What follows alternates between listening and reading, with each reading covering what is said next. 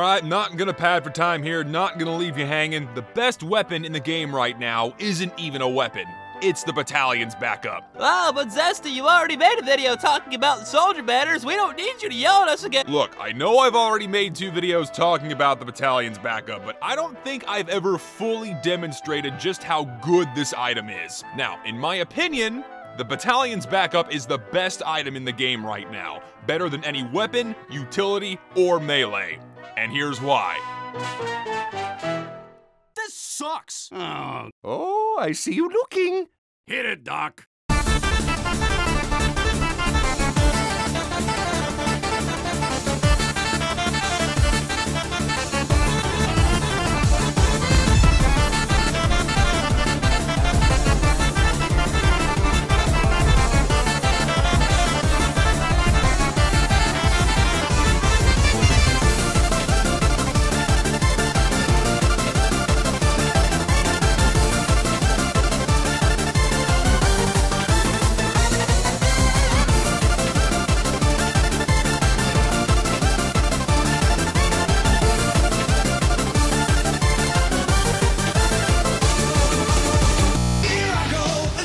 Why is the battalion's backup the best item in the game? Why is it not a damage-dealing item? Now, the reason for this is because the battalion's backup is a stopgap against every single damage source in the game. Looking at the stats, and we can see that this item does several things. After dealing 600 damage, the battalion's backup can provide a 10-second buff for the soldier and his nearby teammates that grants the following: full critical hit resistance, a 50% damage resistance to sentry guns, and a 35% resistance to all other damage types. Plus, it provides the soldier with a passive 20 HP base health bonus. Okay, I'm gonna take a couple of steps back here, and we will get back as to why this banner is the best item in the game, but in order to give you the full picture of what this item can do, let's break down the banner stats in proper order. The first stat we have is that 35% damage resistance against all damage sources. Right away, this stat isn't accurate. It says 35% damage reduction from all other sources, aside from sentries. But what this banner actually does is reduce all incoming damage by 35% of its base, ignoring damage ramp up and fall off on weapons that have it. Let me explain. As an example, let's take a fairly well-known damage source that has ramp up and fall off. Soldier rockets. A normal rocket does 90 damage at its base. Maximum ramp up, that is point blank range, makes a rocket do 112 damage. Maximum fall off makes a rocket only do 48 damage. Now, while under the effects of the battalion's backup, you will only take 58 damage from a rocket that's fired from base damage range. This is an accurate 35% reduction, since 35% of 90 is 31.5, which is then rounded up to 32 because damage is always rounded up to the nearest whole number in the presence of a decimal in TF2, and 90 minus 32 is 58. But at point blank range, the rocket deals 81 damage. This is a roughly 28% damage reduction, not 35%, but that's because only 35% of the rocket's base damage was removed. 112.5 minus 32 is 80.5, which is then rounded up to 81. The same thing happens at long range. The rocket now does a mere 16 damage, which is a roughly 65% damage reduction, not 35%. But again, the battalion's backup removed 35% of the base damage. 48 minus 32 is 16. So the battalion's backup has this scaling damage reduction with increased distance from the attacker, so it's never a fixed 35% reduction, unless you are at base damage range, or if you are being attacked by a weapon with no damage ramp up or fall off. For instance, a grenade launcher will always deal 65 damage at any range against the battalion's backup, which is 35% less. The same goes for all other weapons with no damage ramp up or fall off, like pyro flares, sniper rifles, huntsman arrows, etc, etc. With this somewhat misleading stat aside, just to help you visualize how much damage you can absorb, let's take a look at every class's health pool and how they change under the backup's buff. Here is the normal base health of every class in the game. Along with overhealing, under the effects of a battalion's backup, and assuming only base damage is being dealt, you will have a 35% reduction against all damage types. A quick calculation, which is just base health divided by 1 minus the percent reduction, reveals just how much damage is now required to bring you down. And it's a lot. More than a medic's overheal. But what about that weird behavior with damage fall off? After some experimentation with various range scaling damage weaponry, I found that at point blank range, the backup's damage reduction drops to anywhere between 20 and 28%, depending on the weapon being used against you. So let's take the average at 24%. With a 24% reduction, the health pools are dropped but are still considerably larger than base health. But what about maximum fall off? With the same experimentation, it was revealed that the backup's reduction increases significantly to around 65% reduction against weapons with fall off. And running the numbers, and you basically cannot die at far range. So we've gone through all of this to prove one single point about the 35% damage reduction. You and your team become incredibly hard to kill without some serious focus fire. A well-coordinated push using a battalion's backup is very difficult to stop, especially if the enemy team isn't close or organized enough to deal increased damage. Not to mention, sentries won't be of much help in slowing them down either. On that note, the battalion's backup also provides a 50% damage reduction against sentries while under its effects. This basically doubles your health against sentry guns, giving you and your team more time to deal with it. But this stat is also misleading. That 50% reduction only applies to a sentry gun's bullets. Damage from sentry rockets is only reduced by 35%, and is also affected by damage fall off in the exact same way normal rockets are. Kinda weird. But the single greatest thing about the battalion's backup, baby, is that it 100% negates critical hits from every possible source. And that crit negation stacks with that 35% damage reduction. Haha, your crit streak does nothing, you bitch! For example, a normal sniper rifle headshot does 150 damage without charge. Under the effects of a battalion's backup, a headshot does 33 damage. 33. So not only is that crit tripling of damage removed from 150 to 50, but that 35% reduction is also applied, removing an additional 17 damage. Every other critical hit in the game also gets the same treatment. The damage is treated as a normal shot, then it's reduced by 35%. Oh yeah, this isn't stated in the description, but the battalion's backup blocks mini crits as well, from every source. And you my bitch! Headshots? Gone. Air blast reflex? Nope. Reserve shooter? Nada. Crit pyro flares? No sir. Backscatter? Nope. Criticola?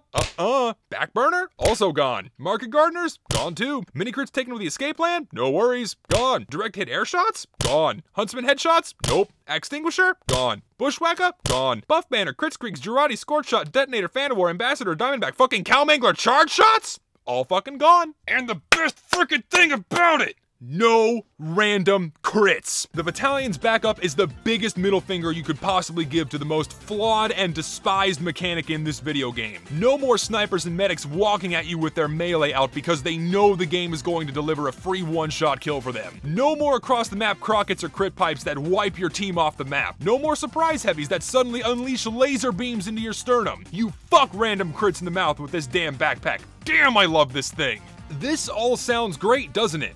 Too bad the banner only lasts for 10 seconds, after you deal 600 damage, and you sacrifice a secondary to use it. But that's the beauty of the battalion's backup. It can prevent so much incoming damage for the wearer and his team, but it's done so in a perfectly balanced way. So with all of this laid out in front of you, why is the battalion's backup the best? It's like I've said, it's a stopgap for every damage source in the game, which can let a team maintain a defensive hold or make a serious push. This is the key with the battalion's backup. You buy you and your team more time. You take longer to kill, which gives you more time to push or to hold. It's an incredibly powerful upper hand to have. And if you pair the battalion's backup with a medic using any kind of medigun, good luck stopping that. Heals combined with damage reduction is very hard to stop. This is probably the most powerful combination of items in the game, because not only is a lot of damage being prevented, but it can be more easily matched by healing sources, so it's a lot closer to a net zero loss. Also, fun fact, the resistive bubbles from the Vaccinator stack with the Battalion's backup. Grenade launcher pipes go from 100 damage down to 25 with a Vaccinator bubble, and then down to 16 with the backup. 16 damage with the frickin' grenade launcher pipe. Why are we not using the Battalion's backup more often? And that's just one example. Imagine pairing the Battalion's backup with other banners. Don't even get me started. What can stop you? With the backup, you can potentially affect your entire team with its passive buffs. Buffs that can prevent or reduce most of the things that would otherwise shut down an effective push or hold, including sentry nests, sniper headshots, crits in general, sticky spam, projectile spam in general, air blast reflex, you know, damage in general. The Battalion's backup is better than the sticky bomb launcher, the sniper rifle, the rocket launcher, the scattergun. Every big boy, big dicked compre slam-a-jam nut gun gets its wings fucking clipped by the Battalion's backup. That's why it's the best item. Fuck you.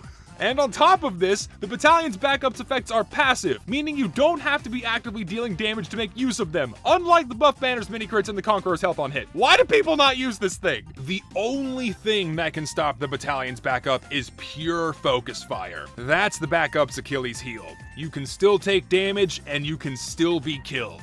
Just not as easily. Plus, if your team is uncoordinated, or if you are running solo, then the Battalion's backup is much more easily stomped out, because it's just you the enemy team has to worry about being hard to kill, not everyone else all at once. And there is only one exception to the backup's damage resistance.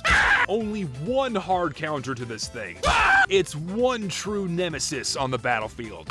Yeah, you can still get fucked by a spy, so watch out. A backstab just turns off the Battalion's backup, and poof! All that time building the banner and coordinating are snuffed out in an instant. Hey, I said it was balanced, right? That's just another one of those reasons why. Oh yeah, you can survive most taunt kills as an overhealed heavy while under the effects of a Battalion's backup, but that's just a random extra, pay no mind to that, it's not that useful. So to wrap this all up, the Battalion's backup is the best item in the game because 1, it reduces a lot of incoming damage for you and your team, which will buy you more time to make a good push or a good hold. Time is everything in TF2, and the longer it takes for you to die, the more likely you are going to win a fight. 2, it blunts the sharp edges on the most powerful weaponry and mechanics in the game, giving you and your team a golden opportunity to turn the tide. And 3, the item is well balanced. This whole thing shush. It provides all of these amazing upsides at the fair cost of a damage dealing or mobility enhancing secondary for the soldier, and it takes 600 damage to charge it. I simply cannot stress how underrated this item is. Have I not shown enough? Have I not given you what you want? Look at what I've just given, all this shit laid out in front of you. Go play with it. Go use it. Go!